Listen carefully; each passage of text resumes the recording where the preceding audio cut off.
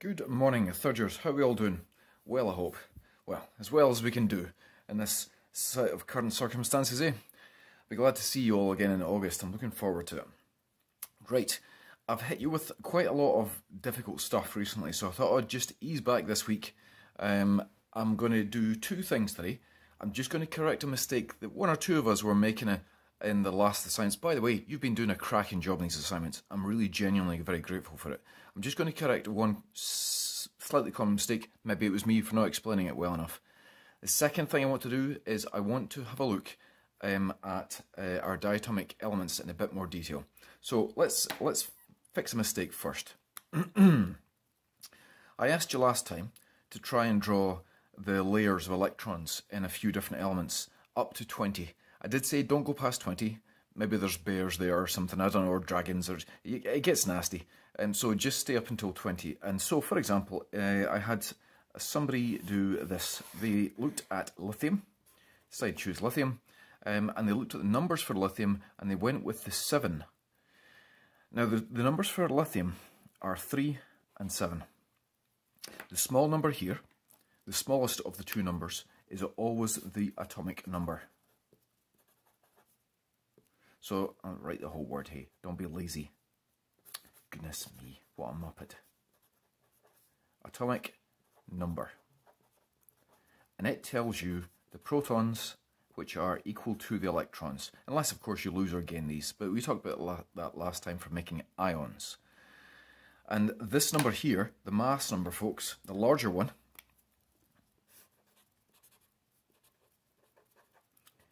that tells you the number of protons plus the number of neutrons added together. So that's protons plus neutrons. They can, annoyingly, some different periodic tables will swap places on these, so that's why I suggested you pay attention to the size of the number and just go with the smallest number. That's the atomic number of the two of them. One or two people had been picking 7, and they got the wrong, they were thinking that was 7 electrons then. They were even trying to stack them up in the layers, and they were doing the stacking wonderful, but they were doing it with the wrong number. So please make sure you get the right one. That's okay, very common mistake. Let's move on to what I would like to do today. I did say last time that atoms, if they're going to be stable, they want to have a full outer layer of electrons. So let's pick, oh, I don't know, say fluorine at random. Fluorine's atomic number is 9. So fluorine's atomic number is 9, its mass number is 19, but again, we're not worrying about that just now.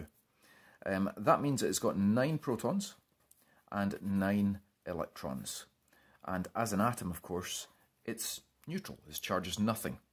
However, if we looked at these layers of electrons last time, and if we were to build them up, we'd have the nucleus in the center. We'd have a layer of 2 electrons here, so 1, 2. And then you'd have a layer of 7 electrons round about that. So 1, 2, 3, 4, 5, 6, 7. That is not a happy atom. It's not a stable atom because it doesn't have a full outside layer. Can I just fix that, please? Sorry. 1, 2, 3, 4, 5. There we go. Now, we talked about a few different ways last time. Well, we talked about one way you could make that happy. You could add another electron onto it. That is one way, but here's another way. What if we had another nearby fluorine atom, and it was also unhappy, of course. Let's draw the same colour, because it's the same element. So here's another nearby, 1, 2. 1, 2, 3, 4, 5, 6, 7. Is there a totally different way that we could join the... I say totally different to last time. We're not talking about moving electrons. We're not talking about picking them off here and putting them on here. Is there a completely different way we could bring these two atoms together and they could still have a full outside layer of electrons each? Feel free to pause the video, see if you can come up with any ways. Because I'm just about to tell you, here's a spoiler. Yeah, we can share electrons. That's what we're going to do today. How nice. So let's stick these two atoms together. And we'll have, I'll tell you what, I'll make the electrons from here as crosses, and I will stick with circles for here. So 1, 2, 3, 4, 5, 6, 7. That's the outer layer. You can put the inner layer as well if you want, of course. You don't have to actually, because they're already full up, the inner layers. And we'll have 1, 2, and then 1, 2, 3, 4, 5, 6, 7 electrons. Now check this out, guys, because we're sharing a pair of electrons here. That means this atom here thinks it's got 1, 2, 3, 4, 5, 6, 7, 8, which is all you can fit in that layer. So this atom here is now happy, and this one here also thinks it's got 1, 2, 3, 4, 5, 6, 7, 8. Great! We have joined these two atoms together, these two fluorine atoms together, so that they're both completely full in their outer layers and all totally stable. So what do you call it when you join two atoms together by sharing a pair of electrons? And the answer is what we've created. You've probably heard this word, by the way. You've probably heard this word and not been quite sure on the definition of it. So if you join two atoms or more than two together by sharing electrons, then you've made a molecule. In this case, we've made a molecule of fluorine. Its formula is F, and of course, because there's two of them, F2. Oh look, it's one of the diatomics. One of the Hofbrinkel.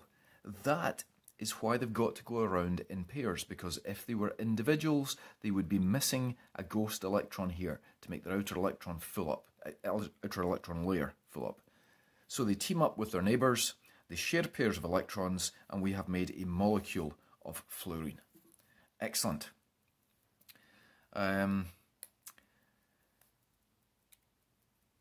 I show you one more thing? Can I show you one more thing today? Let me show you a molecule that I've just finished drinking, actually. Well, not quite finished. It's mostly still there.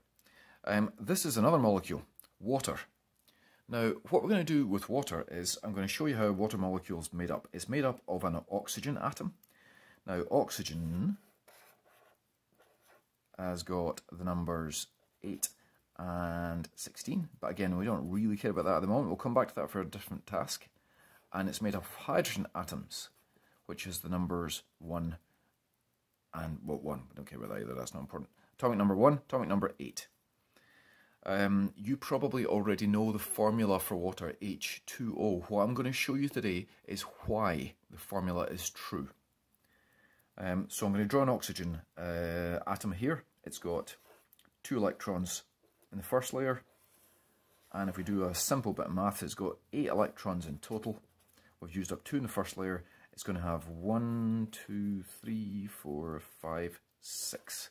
It's got 6 electrons in its outside layer. By the way, can I give you a little spoiler? Last time I asked you to see if you could spot, remember you drew the periodic table for me? You did a grand job, by the way, guys, thank you. You drew the periodic table for me and you filled in all the electron patterns, electron organizations. I asked you to spot any patterns. Well, I'll come back to that at the end. First of all, is this atom happy? Is this atom happy? 1, 2, 3, 4, 5, 6, and it can have up to 8. So no, at the moment it's not stable. Let's bring in a hydrogen atom. Let's bring in a hydrogen atom. So here's a hydrogen atom, and it's got 1 little electron in its outside layer. It's not stable either. This hydrogen and this oxygen are not happy, but if we use the approach that we did last time, let's stick them together and share a pair of electrons. Let's do that as well. So let's bring this guy up to here and share a pair of electrons. Excellent. Now, the hydrogen now has 2, and because it's the first layer, that's all you can fit. So it's happy. The oxygen has 1, 2, 3, 4, 5, 6, 7. It's nearly there, but it's still not quite stable. So of course what we'll do is just bring another hydrogen in and stick it onto here. I'm not sticking these hydrogens onto random places, by the way. I'll show you a molecule of water in just a second. Now we're getting there. This hydrogen is also happy because it's got 2, so is this one. The oxygen has got 1, 2, 3, 4, 5, 6, 7, 8. Brilliant. Happy oxygen now as well. So that is a molecule of water. That's been used up, we don't need that anymore. Can I just pause the video for a second? I'll show you something. Before we shut down the school, I managed to I had home one of these. We'll get a play with these when you come back in August, to help my son with his chemistry. So it's really handy for this. Here is a molecule of water. This, by the way, is the true shape. That's why I did these in this sort of apparently random but isn't random organisation. There is a very precise angle between these. Come back in 6th year and I will tell you exactly why water is this shape. But I can give you a spoiler for 5th year chemistry. There's some really cool properties of water and they're all affected by its shape. It's really fascinating. The planet would be a very different place if it wasn't that shape. So, 2 tasks then, guys. 2 tasks which I will write on the piece of paper here. I'm going to ask you to do. A bit lighter tasks this week, hopefully, so you can chill a little bit. Task number 1 is I would like you, please, to see how I showed you the structure of fluorine molecule. I showed you the pair of electrons overlapping. I would like you to do a drawing like this, please, for all of the Hofbrinkels. So I would like 7 versions of this correct for each of the Hofbrinkels. I would like you to show their outer electrons. I'd like to show you how they overlap. You can do, if you like, you can do circles from one and crosses from the other. It just lets you see it a bit clearer. It's up to you. Or you can do it as all dots. It's your call. So for all the Hofbrinkels, HOFBRINCL, I would like you to do this. I'm going to do a couple of things here. I'm going to put 2 helpful hints for you. Number 1, don't show inner electrons. Okay? And this guy here and this guy here, these 2 are well past our warning number of 20. So is this one, in fact. Oh no, chlorine's okay. Sorry, my apologies. These 2 are past 20. So I'm just going to tell you right now that bromine has got 7 electrons in its outside layer. That's all I want you to show. And so has iodine. What a coincidence. They've both got 7 electrons in the outside layer. Where are they both on the periodic table again? Oh yes, they're both in group 7. So is fluorine in group 7. And oh look, it's got 7 electrons. Wow.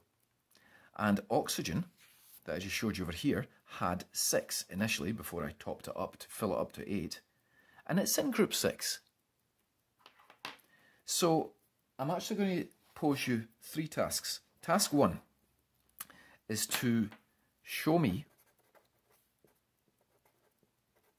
draw me, you know, the Hofbrinkels, and I would like you to overlap the electrons like I did. So overlap electrons until both atoms have a nice full outside layer. Please remember that the first layer can only take 2. All the other layers can take 8 as far as you're concerned. By the way, I am going to put a circle around oxygen and a circle around nitrogen because they are the tricky ones. So if you would like to do the simple ones first, do these other elements first. Leave oxygen and nitrogen to the end. You'll see what I mean. I could give you a hint here, but I'd like to just see what you come up with. So that's task 1. Task 2, I'd like you to look back at your periodic table that you drew for me, please. So I'd like you to look back at your periodic table and you will see one of the patterns that I was hinting at. And that pattern is in a particular group. So for example, group 5, then all the elements have got 5 outer electrons. That's why they are in that group. 5 outer electrons. So I just like you to look back at it and make the I see noise. And task 3 is a bit of fun. See this guy here? I would like you to try and build me a model of water. So you don't have to have these like that, by the way. You can have these squashed up against that if you want. So it's entirely your call. You don't need the little sticks. You can just squash the hydrogens right up. That's actually more like reality anyway. You can squash the hydrogens right up against the oxygens. Mine are not going to stay now. No, they're not. There we go. You can't see from my hand, so that's not very good. Hey, is it? So I'd like you to build me a water, please. Build me a water molecule. That's task 3. My water's falling apart. Build me a water molecule out of anything you fancy. Do you have to use these colours? No, you don't. It's anything you can find in your house, please. Take a snap of it, stick it on the assignment. So that's the 3 tasks, guys. This is the technical one. I'd like you to show me, please, the Hofbrinkels. I'd like you to show me the electrons and show me them overlapping. A wee reminder on that, bromine and iodine have 7 because they're in group 7. Don't worry about the inside layers. You can skip them. Certainly skip them for these 2 because otherwise you'd tie yourself in knots. You can skip them for all of them if you want. I did put a circle around oxygen and a circle around nitrogen. They're tricky. Here's a big hint for these guys. You don't have to just share 1 electron. You can share more than 1 electron. Don't tell anybody. That's a hint. Task number 2. I would like you to look back at your periodic table and see if you can spot that pattern I was talking about. Everything in group 3, for example, should have 3 outer electrons. And task 3 is a bit of fun. Build me a water, please, with something from around your house. Thanks for that. Bye-bye.